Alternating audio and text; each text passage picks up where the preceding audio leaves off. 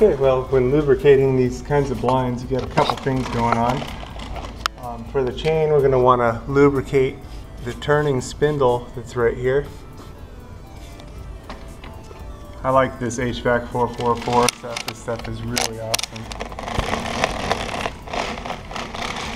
And I'm just going to work it in a little bit. It seems like we're just rubbing on this trim piece a little bit.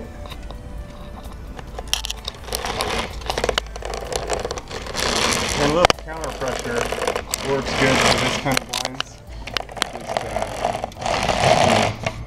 Just turning it there. And then for the corded section, I'm going to open it all the way, and then what we want to do is spray the center track down just inside. And it's a good idea to wait to close them so that the stuff doesn't just drip down onto your blind slats. So I'll just give it a little while and then come back and work it in after it sits for a little bit. Okay, once you let that sit for a little bit, you're able to just work it out. Work it in just by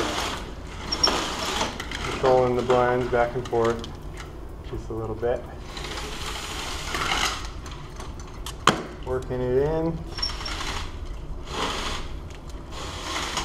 Good to go. Nice lube blinds. All set. That's how you can lube the vertical blinds without making a mess.